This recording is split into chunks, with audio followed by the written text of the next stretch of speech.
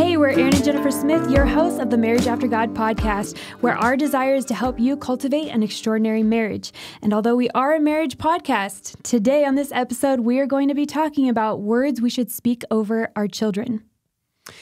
If this is your first time, I want to invite you to subscribe to our channel, whether you're watching on YouTube, which is a new thing for us, newer thing, or listening on iTunes or Spotify, wherever you connect with this podcast. Would you subscribe so that you don't miss any episodes in the future?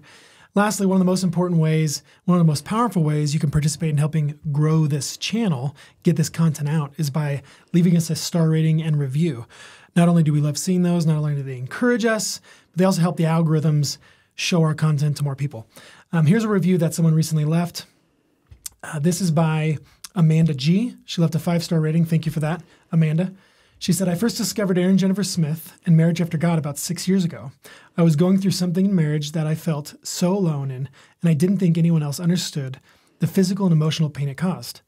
Then I came across Jennifer's book, The Unveiled Wife, and it was such an encouragement to me because it not only showed me that someone else understands what I was going through, but it gave me hope for our circumstances and was a reminder to me on how God is good through all of it.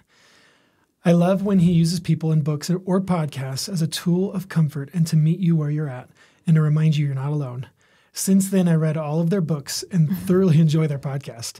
It's a great resource if you are truly desiring to have a marriage after God. They not only give practical tips and resources, but their vulnerability to share not just the joys of marriage, but the challenges too. Rooted in biblical teaching is really encouraging, and their intentionality and love for the Lord, each other, and for others shines through. Well, thank you, Amanda. That was awesome. That was the first time I've heard that one, and it took me back because she talked about Unveiled Wife, and I can't believe it's been 10 years. That was about 10 years ago. 10 years since that came out, and I love hearing that it's still impacting people. It's really cool. Yeah. It's beautiful. That's awesome. So what's been going on with us? Well, before we mention that, we can't not mention the elephant in the room, Aaron. That you tried to match me today, for those of you on YouTube or Instagram watching us. We both came up to podcast in plaid shirts. It's just how much we love each other. We're plaiding it up. We sat down and we were about to record. We looked at each other. We're like, "You wearing plaid?" Listen, if you are catching us visually, would you just DM us on Instagram and let us know who wore it best? Thanks. Just kidding. Okay, that's out of the way. You look good. Thanks. In plaid. Okay, something that I wanted to share in just this quick life notes section is that I was driving the other day and it hit me that I can do hard things, which is something that we share with our kids a lot. We're the Smiths. We do hard things. I feel like that's on repeat. The kids hear it a lot. But I don't tell myself it a lot. And something happened where, what was it? Oh, it was out in the garden. I told you last week that I've been out there, and I've been wanting this, like, the grass edged and trimmed out. Yeah, this is not the wood border. I don't like it when grass just kind of keeps going and then gets splotchy, and it's like, what are you doing over there? Grass. This is a little funny. And so usually when I need or want something, I just say, Aaron, come and help me. And you were very busy, and I remember you said, well, if that's what you want, you should get to it, or something like that. Paraphrasing. I'm in a very gentle way encouraging her that she can do hard things. He doesn't usually tell me no, but in that moment, he very nicely and gently told me no. And so I looked at the project and I thought, okay, well, it's probably going to really suck. That's what I thought. I didn't want to do it at all.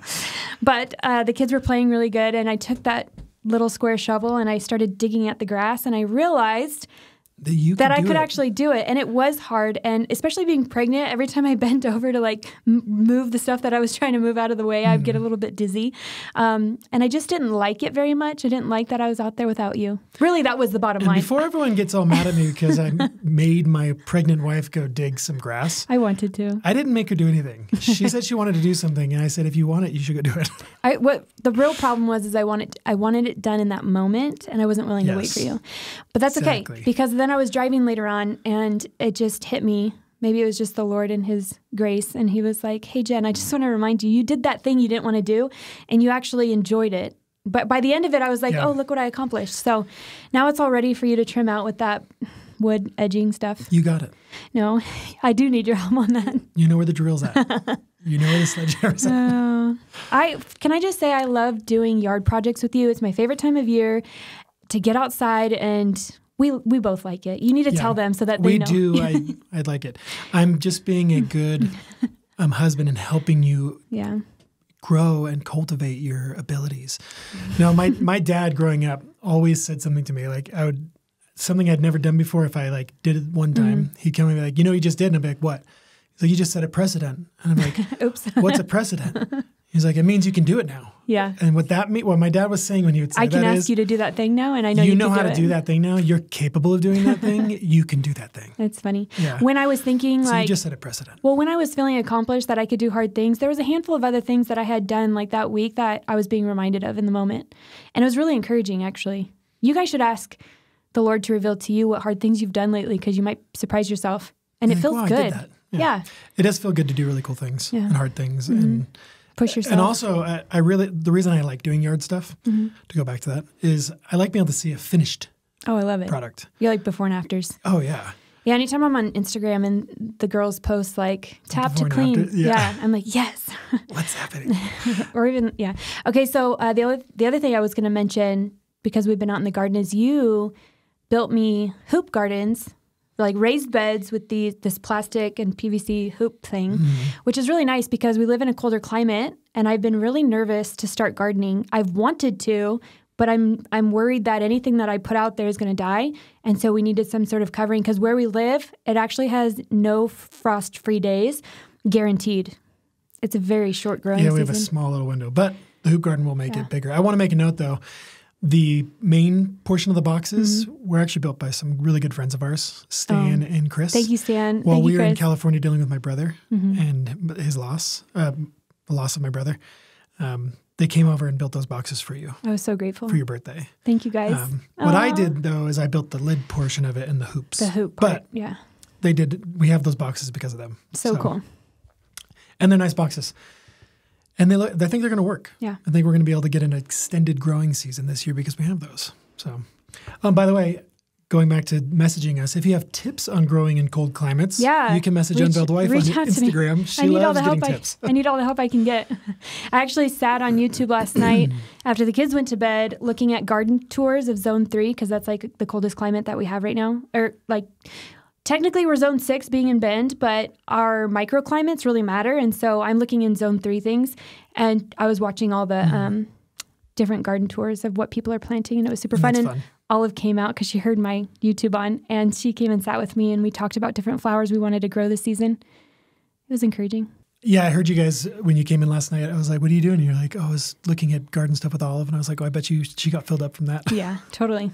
Which, I know you didn't have to say anything, but it also reaffirmed me that letting her stay up was a good thing and just spending that extra time with her. So I appreciate the extra words. Yeah, and I know it probably filled her up. Yeah. She loved that. Speaking of filling up children, we thought it would be so beneficial, since we were talking about words this series. This is our 8th week doing words. Last episode in the series. We were going to talk about the words that we can speak over our children and why it's important. So before we jump into this, I was thinking of notes and what we wanted to talk about, and the kids were all playing around me, and I just thought, I haven't asked them a question in a long time to share on the podcast, so maybe I'll do that. And I was really surprised by their answers, so I just wanted to share some of them. This is great. This probably could be the whole episode. No. Let's give them only what the kids answered. I will say this, based off of my kids' answers, I was really encouraged by it, and I just wanted to encourage you that if you have kids, asking them these 3 simple questions and being surprised by what they have to answer.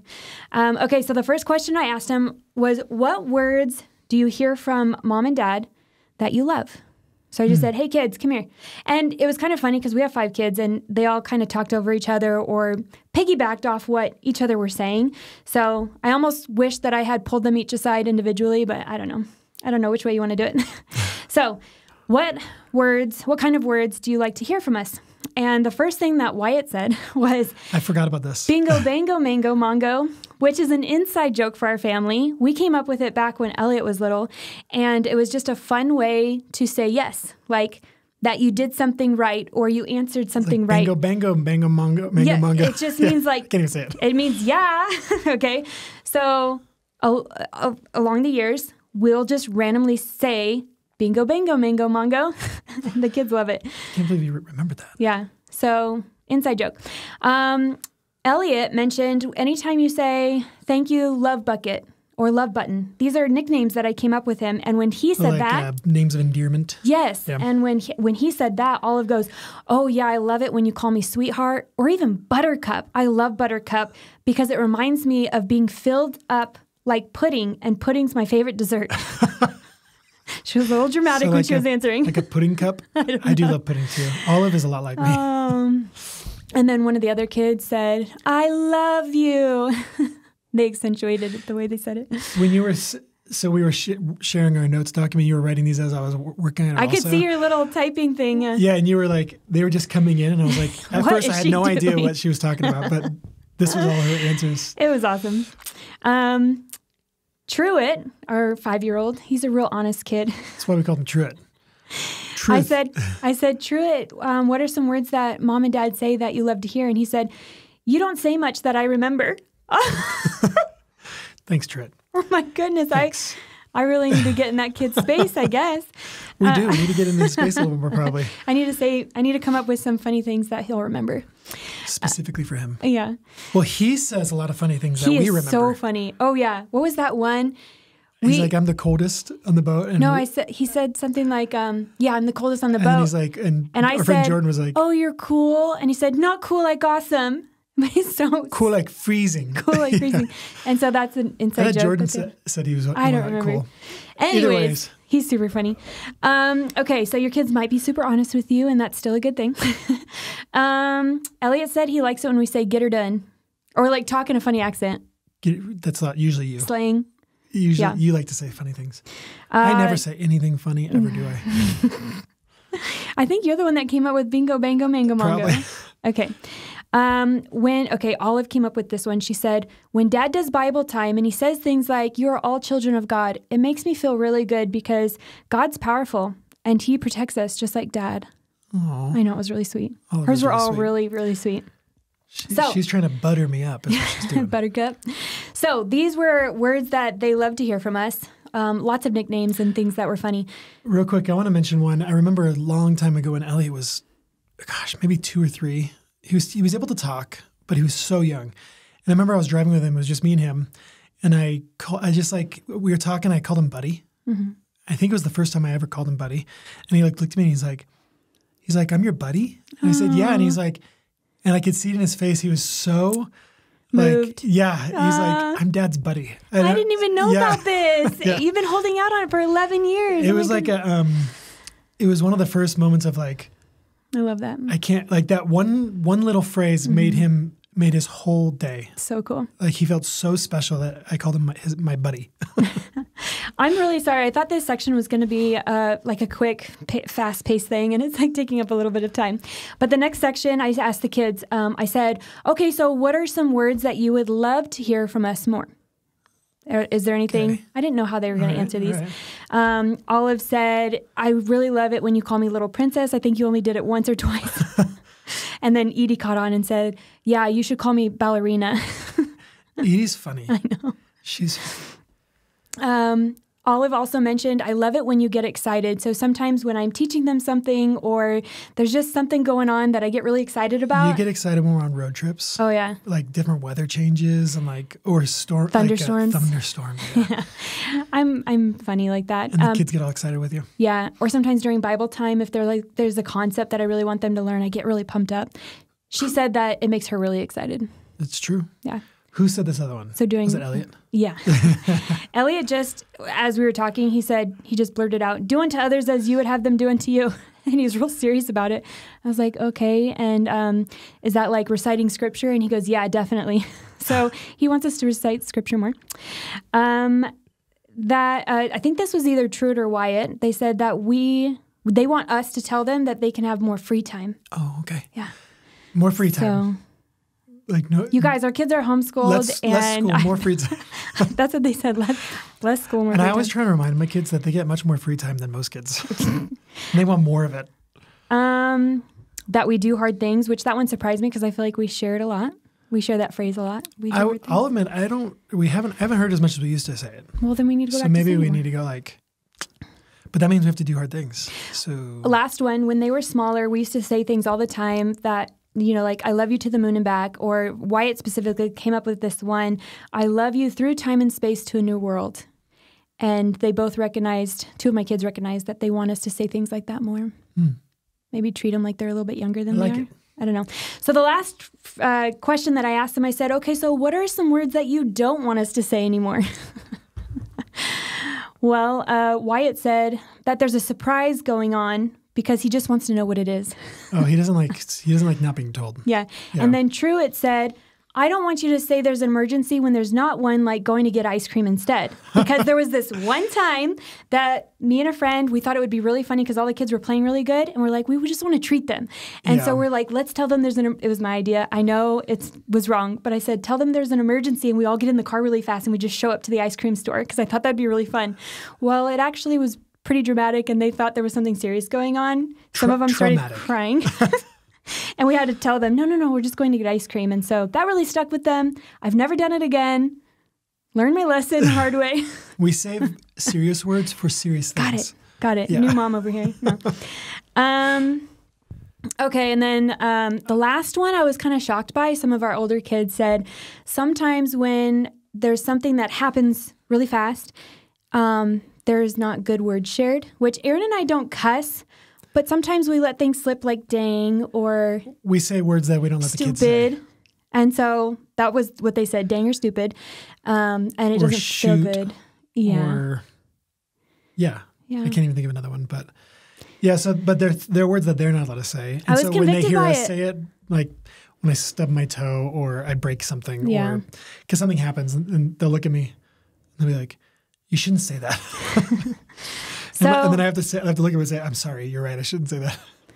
Anyways, One word I think that they wouldn't want us to say anymore that they didn't mention, they don't like the word maybe. Oh, no, Edith. Edith says that maybe has no in it. That's how she phrases it. Maybe has no in it. Yeah. Because it does. Because maybe it could be yes or no. And she doesn't like it because it has no in it. She wants a straightforward answer. Yeah. Really what she wants is yes, because she's like me. And what's funny is the Bible tells us to let her yes be our yes and her no be our no. So she's not wrong. And so the kids are always like, when we say maybe, often they'll be like, maybe means no. Yeah. We're like, well, no means maybe, but it usually means no.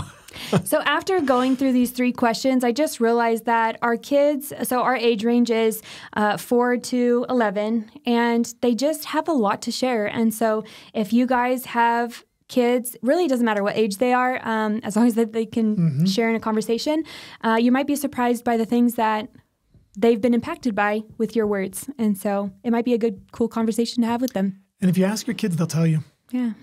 They'll tell you. So why are we talking about words with our children today? Well, because we all need the reminder that words are powerful and that with our words, we're constantly either building them up or tearing them down. And when I say building them up or tearing them down, I'm talking about like their emotional well-being, their mental, spiritual, everything, and their self-esteem. And you can see that in children, like where are they? How are they doing? You know, are they flourishing? Are they struggling in certain areas? And we as parents should regularly be evaluating our impact on our children and letting the Holy Spirit convict our hearts in areas that we need to change, grow in, mature in. And so, we just wanted to share about these. Today's episode is going to highlight some positive words that we can share with them. But I think it's important to note that there are things that we can do that could hurt our children. Things that we've experienced is like sarcasm. Especially as my kids got older, they called it out in me. And I've really been trying to work on that. But when we say things in a sarcastic way, it can leave them feeling deflated or misunderstood, like they don't understand what's going on. Something that my kids are very sensitive to, especially Elliot, but really all of them. If I generalize, if a mess has been made, and it was just the 2 littles that made the mess. But you're saying I say, you kids always make a mess. Or my son will look at me and be like, I didn't do that. Yeah. And he feels very offended that I lump him in with the wrongdoers. And he doesn't appreciate being generalized into the conversation. And he calls me out all the time on it. He's like, he'll do this. did I? Like when you say all, are you meaning me? He just wants clarification that you're recognizing. But it is not right to just do that, to equalize all of them in a situation that doesn't deserve that.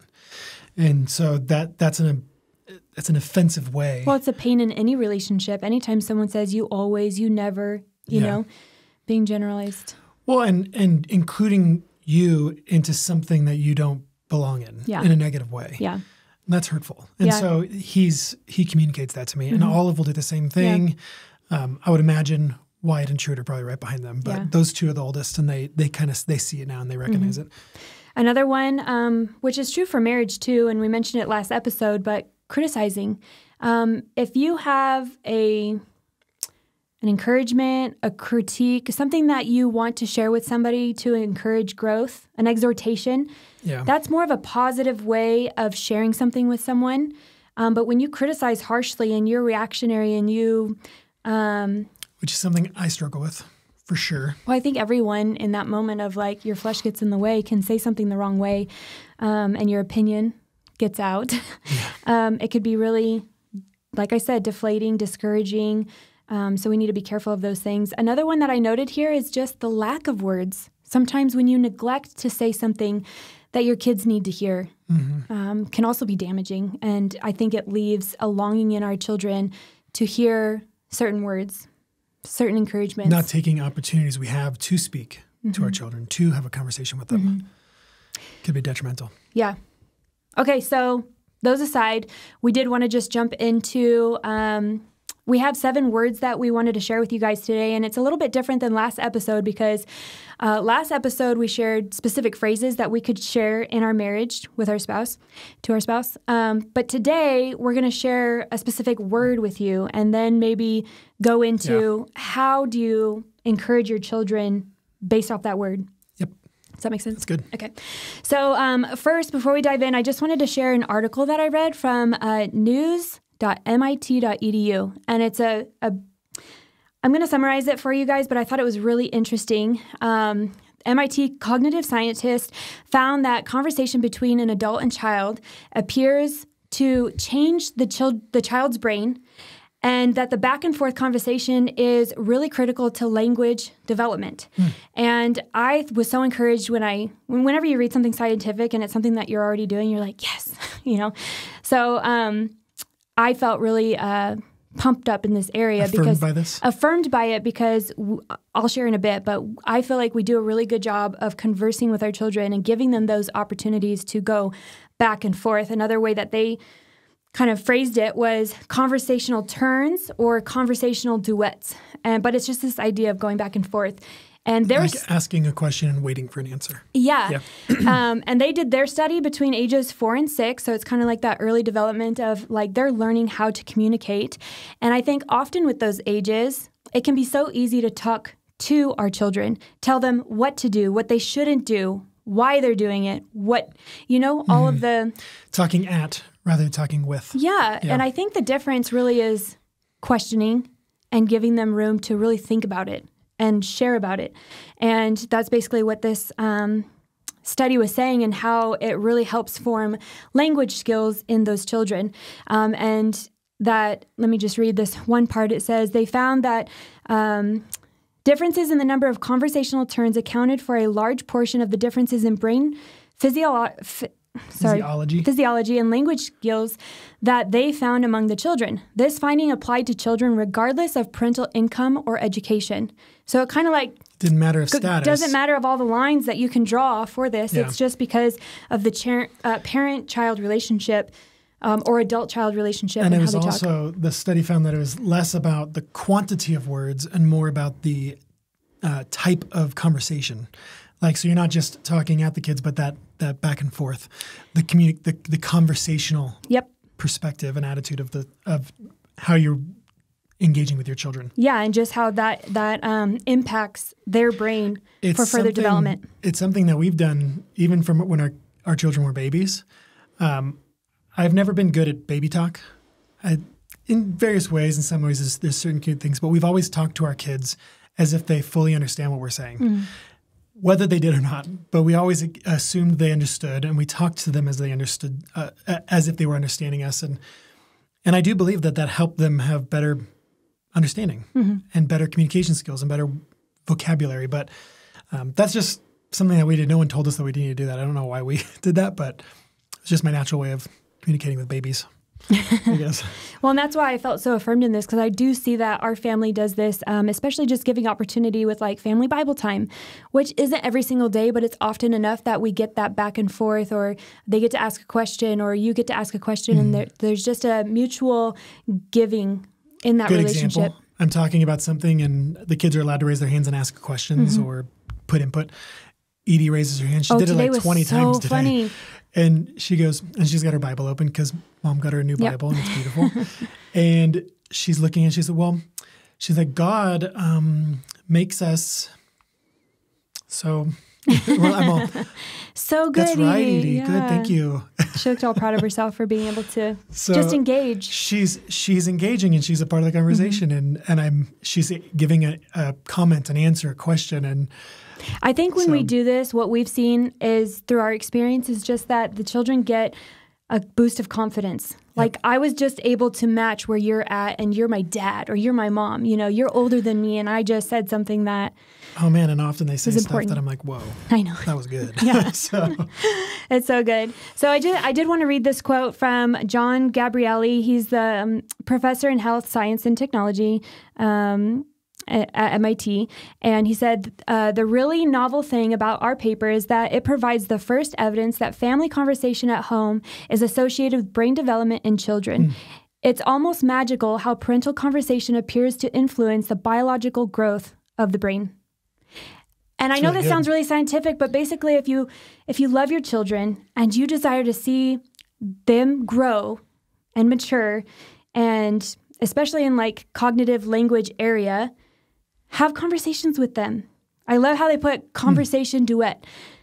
You're going back and forth. It's like a dance. It's not just you're talking to them. It's not just putting boundaries all the time or asking questions like, why did you do that? Because we can get caught up in doing those things. But really, it's like getting to know them and allowing them to express themselves. Side note, this makes me, if this is how we biologically as humans grow and engage, it makes me think about prayer. And how as children of God, our communication to God helps develop our spiritual minds. So good. And our spiritual hearts and I don't know, when I was listening, I was like, that was a good little side note. I wonder why he wants us to talk to him. It grows us. I love that. So pray more. Okay, so with all that said, I just wanted to 7 words. Go into 7 words that we can speak over our children. Go for it. Yeah. The first word is purpose. This is a huge one. Currently, the current generation of young people, this is something that they hugely lack. And they're looking for it, and they long for it, and they're trying to grasp to anything that will give them purpose. That's why we, as parents, should be speaking to our children that they absolutely have purpose and to guide them toward purpose. And this doesn't mean that we have to have an answer for them on that question, like, what do you want to be when you grow up? No. It's not a labeling, it's not an identification thing. It's an understanding of who we are thing. Yeah. Right? And this is a purpose that goes so much deeper than just occupation or just this thing I'm going to do in my life with who I am. Or even like mission work, like what do you feel called to do in life? As far as like, how are you going to serve the Lord? Or those things are important. But the purpose is even deeper than that. Reminding our children that God created them first and foremost, that they are made in the image of God. There's purpose in that. There's meaning in their existence, apart from everything else. Apart from how much money they make, apart from what they'll ever do with their life, apart from if they're ever famous or known. That they're valuable and purposed, that they were created with purpose and meaning, and that they're known. And so letting your children, teaching them that, showing them that, reminding them that, making that so important all the time that in every opportunity you have to point that out to them. Elliot brought up, he's like, it's so interesting that monkeys and chimpanzees are like the closest things to humans. He's like, but God only made humans in his image. And I'm like, yeah. I said, monkeys may seem close to us, but they were not made in God's image. You were. You are special. You were created in the image of God, not a monkey. And so taking every opportunity to remind them of the purposefulness that they were created in, that they were created with God's image, in God's image, to be image bearers. And to remind them of that is probably one of the most foundational things we can do for our kids, is to make sure that they know that purely in their humanity, they have purpose, regardless of everything else. We'll set them up for so much good in their life and so much stability and boldness and strength to endure so much in this life. I think this is a huge one for our kids to know. Someone once encouraged that kids are like sponges, and the more we can soak into them while they live in our home and are with us, the less they'll be able to soak up of the world once they're outside of our home, as adults. And I love that analogy, and it reminds me every day to pour into them, to douse them with the truth and with these things that we're talking about today. And sometimes that's merely just by repetition. And so one practical way that I love to remind my children that they have purpose is at night when we pray for them. And I pray and ask God to reveal their purpose to them, that they would know their purpose, that they would dream about their purpose, and that they would be secure in their purpose. And so you guys can take that as a little tip if you want, or find a meaningful way that you can encourage your kids that they have purpose. And one main purpose, I brought up how they're made in God's image, is to be an image bearer. So we may have been made in God's image, but until we fully believe in Jesus and we follow him and we walk in faith, and our life begins to be transformed by him to look like him, to bear his image in this world, to be witnesses for him. Essentially, that's the main purpose that we exist, is to bring him glory. And so, but that even starts at just the value of humanity, the value that they are as a human being. And that purpose transcends, like you said, any occupation or anything that they're going to do in the future, because you can do it just by living your life and by what you believe. A verse that really stood out to me when thinking about purpose and how we can share scriptures to back up these words with our kids is Ephesians 2:10. It says, "For we are his workmanship, created in Christ Jesus for good works, which God prepared beforehand that we should walk in them." That word workmanship, I've always liked that one. I think the Greek word is poema. It's where we get the word poem. And it's a masterfully put together work, which is really cool. Another verse is Psalm 139:13-18. "For you formed me.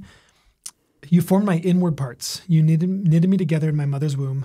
I praise you, for I am fearfully and wonderfully made. Wonderful are your works." There's that word works, "My soul knows it very well. My frame was not hidden from you when I was being made in secret, intricately woven in the depths of the earth. Your eyes saw my unformed substance. In your book were written, every one of them, the days that were formed for me, when as yet there were none of them. How precious to me are your thoughts, O God. How vast is the sum of them. If I would count them, they are more than the sand. I wake and I am still with you." This is showing that how important you are as a human, as a person, that God's thoughts towards you are good. And it's amazing that he even has thoughts towards us, and that he knew us before we even formed. We were in his mind.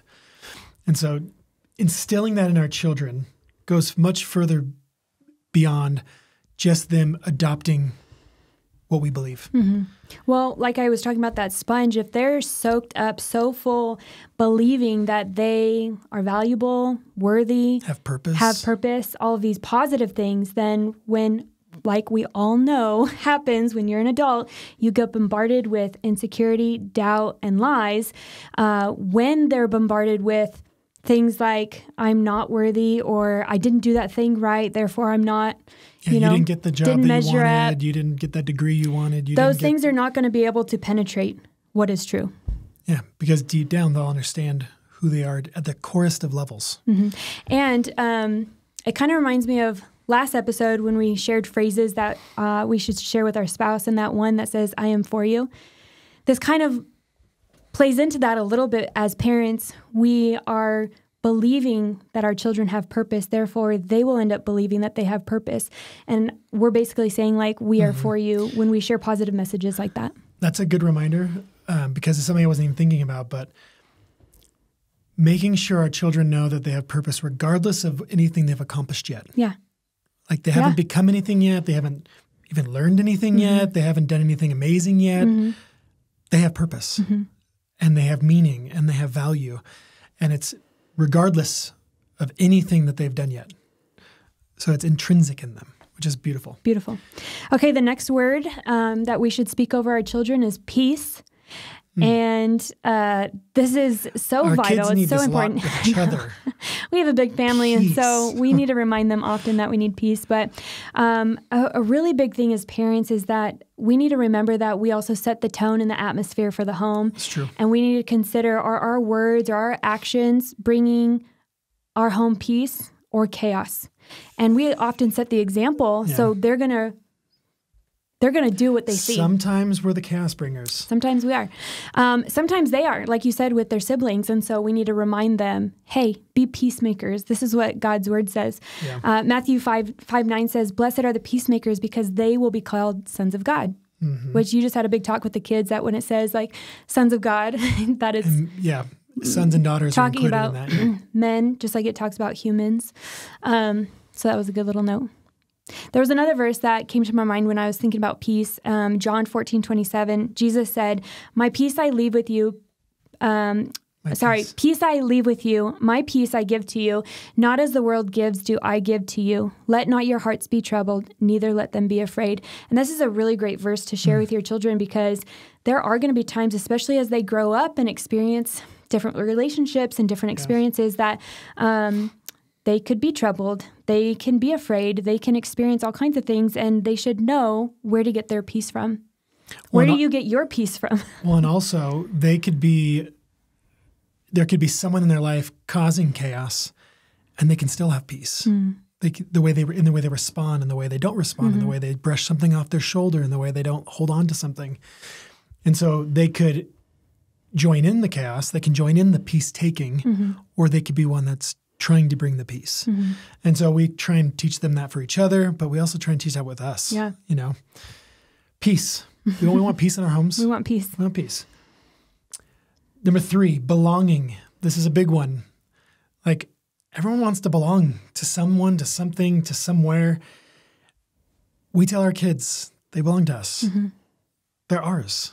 Or when we say things like, we're the Smiths, and then we fill in the blank. We're the Smiths, we do hard things. It or creates we're the Smiths, we're peacemakers. A patriotism. It creates a unifying thought and makes them feel like they're a part of us, not just, they haven't earned their place yet. They haven't. No, they're ours. They're a part of it. We've been doing this a lot. You've been, sick and off from being pregnant. And so I've been telling the kids, I'm like, kids, this is our home. This is your home. It's not my home. It's not mommy's home. It's our home. Like you guys, every bit of help that you do is help that mommy gets, is help that I get, is taking care of this house. So reminding them that they belong to this home, that this home belongs to them, and that they can take care of it. It's a huge thing, teaching them ownership. Yeah. And it makes them feel valuable and a part, and not a side thought or something that just exists over here in the peripheral.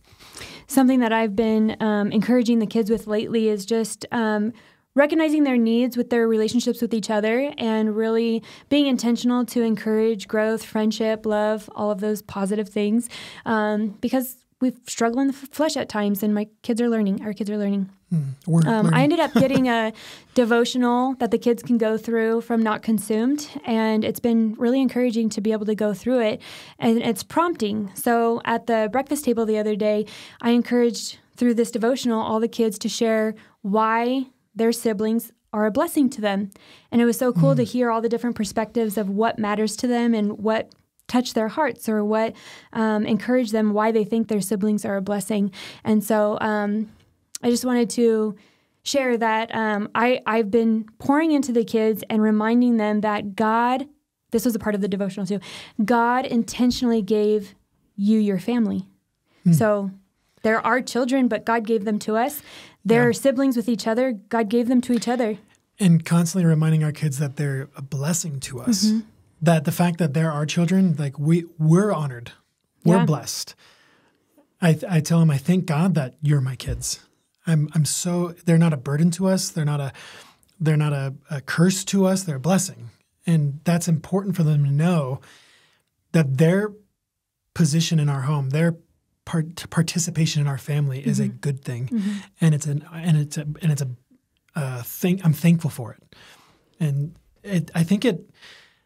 everyone wants to know that. Every kid wants to know that they were loved. They were part of the family and not an outcast. Yeah. Psalm 103 says, "Know that the Lord, He is God. It is He who made us, and we are His. We are His people and the sheep of His pasture." And I just wanted to bring this up because we also affirm, as much as we affirm that our kids are a part of our family, that we are children of God, which I thought that was so cool that Olive mentioned that you shared this in Bible time, and it really impacted her, that telling them that they're children of God. But just reminding your children that they're a part of a bigger family. We often will share how there's different churches in the world, and universally, like, we are the bride of Christ. It's not just our church or that church down the street. Believers all around the world are one body, and sharing those scriptures with them about it. And I want to make a note on this belonging, not just belonging in our family, but like you said, we make sure our children, and we make sure all the children in our church know that they belong in our church. Not that they're some, second-rate, citizen, but no, they're equal parts important in our church. There's oftentimes that our children will pray in our church for someone's prayer requests, and we let them because they're a part of our church. And so letting them know that they belong to the body of Christ, just like you belong to the body of Christ, just like I belong to the body of Christ. Which is great because it ties back into purpose, and especially knowing that you are an individual member of the body of Christ, and that God designed it that way, and that no one member or part of the body is more or less valuable than the other. Everybody's important. And I want to encourage someone. We might need to do a whole episode on this one day about children and salvation. I want to help understand this. I'm going to follow Jesus' example. And I want us as believers, parents, looking at our children to understand this. The disciples tried pushing the children away from Jesus when he was doing his ministry. And Jesus rebukes them and says in Matthew 19:14, Jesus said, "Let the little children come to me and do not hinder them, for to such belongs the kingdom of heaven." And there's another verse where Jesus says, if someone causes one of these little ones who believes in me to stumble, it'll be better for him to have a millstone cast around his neck or tied around his neck and thrown into the sea. And what he's saying in these two statements, and what you see, especially when he says that we're to have faith like a child and we're to become like children, all of these statements, I believe that our children in their state, when we teach them who God is, their natural state is to believe. So our disposition towards our children should be, they believe. It should not be, they don't believe until they've done this prayer. They're not Christians until they've done this. No Jewish person ever in the history of Judaism, in the history of the Hebrews, and in all of the things that God told them to do, would have said, oh, this child's not a Jew until something's happened. No. They belong because of who they are. They are a Jew. They are a Jew by birth. They are a Jew because of the family they're in. They are a Jew because of they're a part of everything that the Jews are a part of.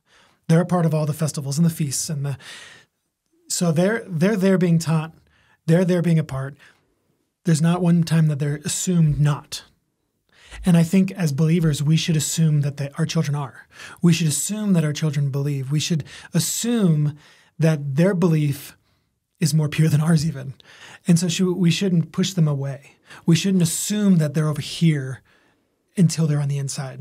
Well, and to be careful of this perspective that you're talking about, because I think in a negative way, if we don't believe the things that they say or are revealing about what they believe, could almost be discouraging if you respond in a way of disbelief.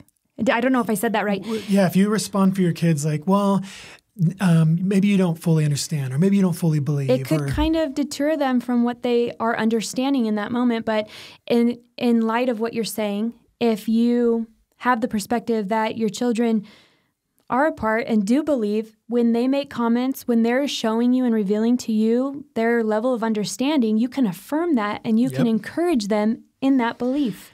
Now, that doesn't mean that if they believe as a child, one day they're not going to have to be challenged with that faith. They will absolutely. But our job is not to challenge their faith. Mm-hmm. Our job is to encourage it. Our job is to teach them. Mm-hmm. Our job is to reveal to them God. Our job is to teach them God's ways. That's our job. Mm-hmm. It's not to discourage their faith. It's not to challenge their faith. It's not to do any of that. There's plenty in this world that's going to do that. So I'm just encouraging, let's think the way Jesus thinks. Let the little children come to me. I do want to share that there are children, too, that struggle with doubt from a very early age. Absolutely. And so what would your encouragement be to parents who are seeing that being revealed in their children? Some of our kids have come with questions, very real, logical questions, things that are naturally, they'll come up when their faith's being challenged. And I tell them, I'm like, well, that's a really good question. And there's a lot of people that struggle with that same question and doubt. Mm-hmm. And so I encourage them that it's okay that they have these questions. I never want to stamp out their question for my fear of them falling away from the Lord. Not believing or something. Yeah, and I think just affirming them through Scripture, too, of what you do know and what the Lord has revealed to you in that moment of answering their question. How can you help them by navigating them through Scripture? And then always reminding that the only way anyone is saved is by believing in the Savior, in Jesus Christ. Faith comes by hearing through the Word of God. Yep. Okay, so we're going to move on to the next one, which was a little bit of a hard one for me to put into words, but I hope you guys understand what we're talking about. I don't think it'll be as hard as you think. No? Okay. So it's hard for some people to hear. The word is imperfect. Now, we're not saying that you should go around and tell your children how imperfect you are. How imperfect they are and just point it out left and right. We know that children are in a state of learning, growing, maturing, and so this isn't a negative thing. This is a reality. Yeah. And the reason why this is important is because if we make comments or use our words to show how perfect they are constantly, or how perfect they should be. Yeah. It could really shape their understanding or even how to receive the gospel. So this reminds me of one of our children that desires to please us all the time, desires to do the right thing all the time, which is, I think, a good thing. Sure. But I can also see sometimes they can compare themselves to other children that may not behave that way, may not act that way, aren't as interested in following through or doing the right thing. And so I go to them and I say, hey, I do appreciate that you do always try and do the right thing, but I want you to know that that's not why I love you. Mm-hmm. And that there are going to be times that you're going to not do the right thing. And there are going to be times that you don't you make mistakes and you don't please me, but that's not why I love you. I love you regardless, that you are mine. And I love you regardless if you were always behaving right. That's so good. And so I try and I don't want to allow this child to be trapped by that internal drive that they have of doing, thinking they have to earn something out of performance. Mm-hmm. And that's kind of where this imperfect, your imperfect comes from. Is you can try and be as good as you want to be, but that's not what has given you my love. Mm-hmm. That's really good. Going back to that picture of a sponge and how when we pour into our children, it makes it a lot harder for anything else to be received as they grow up. Well, this is really, it's important, but it's a really great opportunity that we have with the time that we have with our children in our homes, that we get to share the gospel with them. And so if we acknowledge their imperfection or sin that comes up, we then get to follow up with the power of the gospel. Yeah. And I think that's what makes this one so important. Philippians 3:12 says, Paul's talking, he says, not that I have already obtained this or am already perfect, but I press on to make it my own because Christ Jesus has made me his own. And I love this verse because it's recognition that he knows what Jesus did, who Jesus was, what he did for him, he understands the gospel. And I want my kids to understand that. And I think when we're built up in a way that we have a hard time acknowledging our sin or seeing reality, it makes it a lot harder to understand why Jesus did what he did. A big part of showing this to our kids is often in ourselves. One of our kids once, I can't remember who said it, but they're like, I can't wait until I'm older when, I won't sin anymore like you and Mom. We're like, and I was like, what? Who told you that? I was like, no, me and Mommy make mistakes all the time. Their eyes usually get a little big when we say that. They're like, not but the same. I'm like, well, they're different, but we sin all the time. And, Romans 5:8, but God shows us his love for us in that while we were still sinners, Christ died for us. We get to explain to him, no, we all have sin and we all need Jesus. And so we tell them that, like, you make mistakes, me and Mommy make mistakes. And so when we repent to them, when we apologize to them, when we show them we've made mistakes, it's a reminder to them that we all make mistakes. Yeah. That we all mess up. It's a really powerful message, and it can be super encouraging when your child does feel discouraged because they've made a mistake, made the wrong decision, sinned, any one of those things. And some children take that harder than others. Yeah, but when you come to them and you explain to them, this is what you did, but there's grace for you. And this is why we need Jesus. This is why we need Jesus. It's such a powerful opportunity for them to acknowledge who Jesus was and what he did for them. Yeah, and hopefully in the future, when they are on their own and they mess up, they're going to know who to go to. Exactly. Jesus. Yeah. Or when they have kids of their own. Yeah, exactly. They'll know how to respond to them. I'm sure we'll get phone calls too. Okay, I get it. I know that was really hard for you guys. Number 5, truth. This is a big one. Reciting the word of God and sharing the words of truth. It's the first thing. So like making it a normal thing in our home of preaching, teaching, reading the word of God. Practical way, we do family Bible time, and we carve out time in the morning because that's when we can do it, and we're both there, and it's awesome. It's not always both of us. Sometimes it's just you. Sometimes it's just me. I know other people that do it at night. There was just the Better Mom, Ruth Schwenk. She came out, her and her husband came out with a bedtime family devotional. So that's cool. If you guys are a family that need to do it at night, maybe check that resource out. I've known fathers that are on the road a lot and they FaceTime their families. Yep. And they'll do Bible time over FaceTime. So it's definitely possible to do and to figure out. But getting into the Word of God with our kids, and as one of our kids mentioned that we would bring up Scripture more often, it can happen at any time when there's conflicts, when there's discipline opportunities, when there's good things happening. Like just making Scripture center of your home. It's the truth. Good. I was just going to say, we often remind our kids, because kids, they make choices that we'd like them not to make, like lying. And when that happens, we reiterate, God hates lying. God loves the truth. God hates lying. Mommy and Daddy love the truth. We hate lying. And so just reiterating, and you guys, if this is something you're going to teach, it's got to be something you're exemplifying and choosing to walk in yourself. And so it's a really great way to remember for yourself, like, I'm a person of truth. I'm going to walk in integrity. I'm going to walk in truth and be that example for your children. And here's an encouragement for you as a parent. If you don't like your kids lying, even little lies, you should never give little lies to your kids. I'm not going to describe what those little lies could be, but just think about it. Little lies are lies. Even if they seem fun, even if they seem entertaining, our kids recognize them and they will store that away. And I tell my kids all the time, like, just because it was a little lie does not mean it was good. Like, little lies are lies.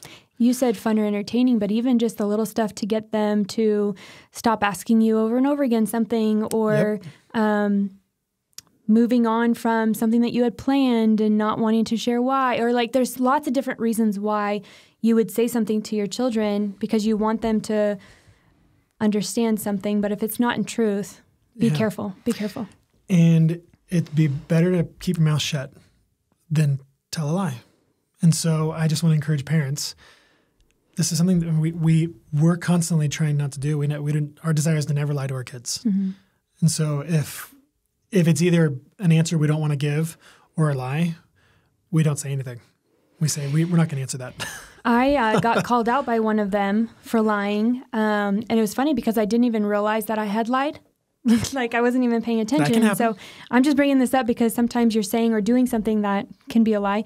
But we homeschool, and one of my children, this was years ago, but one of my kids asked me for help with something. And I said, I can't right now. I'm helping this other child who was sitting next to me doing math. And I was waiting for that child to ask for my help. Like I was just there. I was on my phone, checking emails and I don't even remember what I was doing.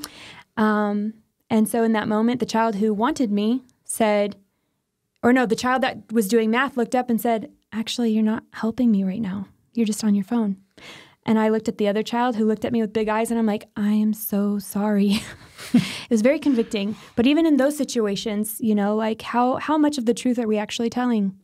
And we should always be willing to allow the Holy Spirit to convict our hearts and speak to us and even ask. Be willing to ask the hard question. Hey, Lord, is there anything in my life that I need correction on?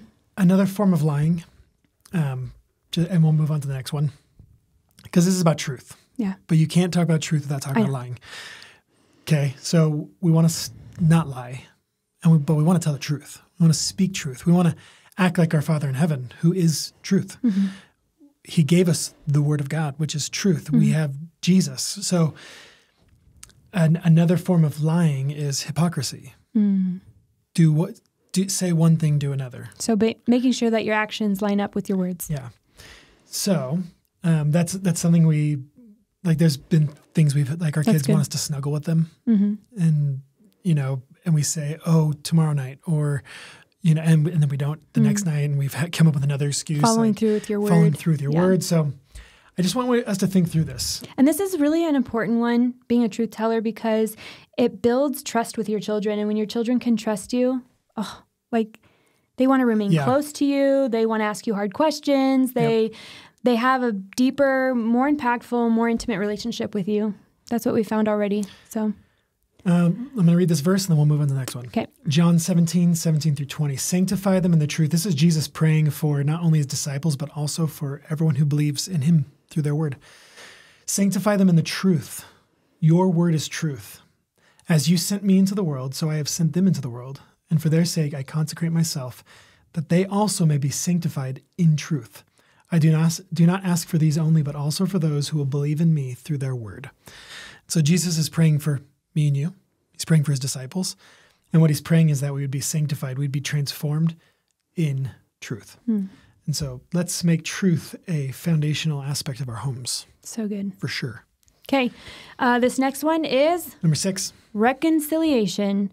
We mentioned this last episode, by the way. Yeah, we split it up into 2. I'm sorry, and I forgive you. But this one we combined so that we can share another word. Reconciliation. Reconciliation, and just practicing saying, I'm sorry, I forgive you, showing them, your children, how to apologize, how to forgive, building up those relationships. When you and your spouse get into conflict in front of them, being able and humble enough to go back to them and saying, I'm really sorry for how I acted. If you said something harshly to them, going back to them, saying, I'm sorry, and showing them that heart of repentance. I remember something that was impactful for me recently is I saw a video on Instagram it was like a video playing in the background of a young mom with their child running to her and she was holding them. And overlaid on the top were these words that says, something my parents never said to me. And in quotes underneath it said, I'm sorry. Yeah. And it just was this really beautiful way of presenting this powerful message, the impact that a child receives when we are humble enough to say, I messed up. Yeah. I love you and I'm sorry that I made that mistake. It's so powerful. It's a real necessary thing that we learn to apologize to our kids. Mm-hmm. Doesn't mean we need to apologize for everything. We need to apologize for things that we do wrong. Yeah. When we wrong our child, when we behave inappropriately, when we behave unbecomingly of a believer, of a father, of a mother, why would our children not deserve an apology? Like, what makes them undeserving of that? Remember we talked about purpose? We talked about meaning. We talked about truth. We talked all of these things. Like, why would we withhold that from them? Mm-hmm. If they're just as valuable as you and I, then they deserve an apology just as much as I would want one. What's so great about it, too, is you're exemplifying for them how to do it. So as they grow up and they become adults, they will be able to know how to do it in their relationships. And that's such an important skill to be able to pass off to your children. And especially for all those people like have a hard time doing that that. have a hard time saying I'm sorry and didn't hear much of that when they were growing up. Think about you and your spouse or your children. Wouldn't you want their spouses to be really versed in apologizing? To walk humbly. Yeah, that'd be a really good thing for marriage. I did want to briefly share that practically, I think when kids are really, really young, this might need to be something not forced or coerced, but you're teaching them. And so, siblings get into it and you say, oh, this would be a really good time for you to apologize for what you just did. And you tell them, this is what you should do to reconcile. And then the other kid, hey, make sure you say, I forgive you. And you're teaching them how to do that. And then often I'll have to say, they'll say, I'm sorry. I'm like, well, can you say what you're sorry for? Oh, that's a really good skill to have too, because then you're acknowledging what the thing is. I'm sorry that I... Yeah. And then I was just going to share, as the children get older, maybe turning it into more of a question of like, okay, now that you guys are in this place, how can you reconcile? And then even as they get older, okay, now what? And giving them the opportunity to say what they should do. And if you want to know how important this is, everyone that's listening right now, just think about your own life and how many of you listening desired to hear an apology from your mom or your dad, or both. Or maybe even a sibling. Or a sibling. And experiencing the power of reconciliation. And what that might have done for your relationship, even to this day. That's good. I'm sure there's many adults that have tension and distance in their families because of their parents not being willing to apologize, to reconcile areas that they've erred. We didn't talk too much about this in this section, but in the last episode when we were talking about how spouses should reconcile, you brought up a really good point that forgiveness is not contingent on the apology. And I love that. And you brought up how Christ initiated by forgiving us while we were still sinners. Yep. He died on the cross. And that's a really great opportunity, again, to share the gospel with your kids, especially if one of your kids is struggling to forgive. And you can share that message with them. So if you want to go back and listen to that, it was a pretty extensive explanation that I just summarized, but it's good. Thank you. Yeah. That was good. Last word. One of my favorite. Number 7. Yeah. Hope. Hope. Hope. We need to be feeding our children hope and encouragement every single day, maybe moment by moment, but it's what builds them up. It's that confidence. It's that looking forward to things to come, looking forward to the future. It can really play out in every aspect of their life, in their relationships. Most importantly, having the hope of salvation, having hope in not fearing death, not being worried about what's to come because you're secure in who you are and what you know about God. And so that comes through as you share the gospel with them. And we live in a world right now that is defined by hopelessness. And so much more than ever, probably, we need to be beacons of hope for our kids, that we teach that to them, that we show them that we have hope that boils over into their life. As a side note, because you just brought that up, I just thought there's been times that our children overhear news or maybe articles, things that we're talking about. Because life's happening. Because life's happening and things are real. And hope is such an important word to pour into your children, because if we just left them with that information, they could be feeling pretty hopeless. But if we recognize that, oh, they just overheard something or they asked a question about something that's going on in real life, how can we turn that into hope, or at least reminding them of the hope that we have, so that they don't walk around stressed or in fear or hopeless? Yeah. Romans 15:13, may the God of hope fill you with all joy and peace in believing, so that by the power of the Holy Spirit you may abound in hope. So it's like a hope sandwich. Yeah. For those who believe, You have hope on the front and the back. You're covered. You're covered. Hebrews 11:1 says, "Now faith is the assurance of things hoped for and the conviction of things not seen." This is a really great verse to teach your children. It incorporates teaching them about faith and what that is. And then this other one I really liked, Proverbs 24:14, "Know that wisdom is such to your soul. If you find it, there will be a future and your hope will not be cut off." And I think when I think about hope, I think about the future often. Yeah. And that's all the kids have to look forward to is their future. If you remember when you were kids, it's like, when can you drive? When can you get married? Fill in the blanks. When can you have a baby? Edith just told me the other day, I really want to have a baby because I'm pregnant. And I'm like, well, you have to wait a little bit. And she goes, how about when I'm 5? And I said, a little bit more. A little bit more than that. A little bit more. But they are always looking to the future. And if we can be not a sounding board, but like if we can be... Fill them with wisdom.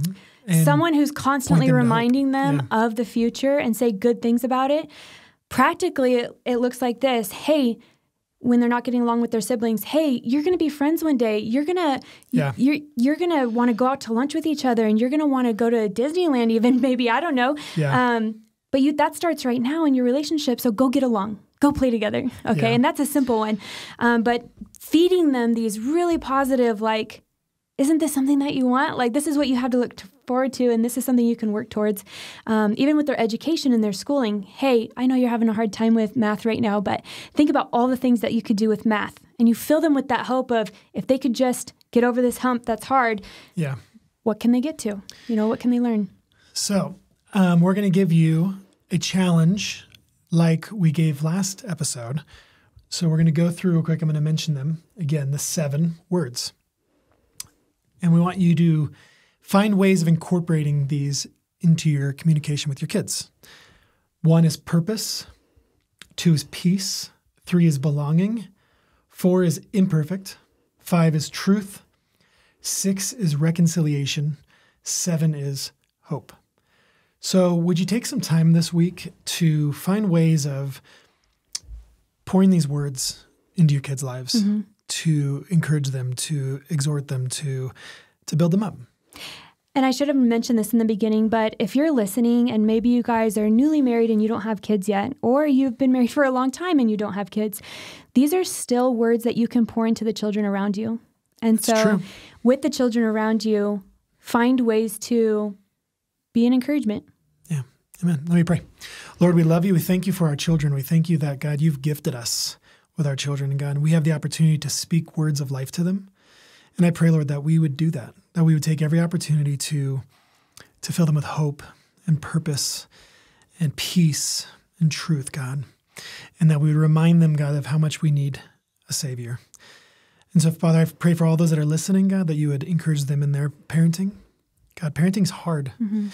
And speaking these words to ourselves often is hard. But God, I pray that your Holy Spirit would remind us every day of how good your truth is, how good your word is. And God, that we would use our words to build up and not tear down.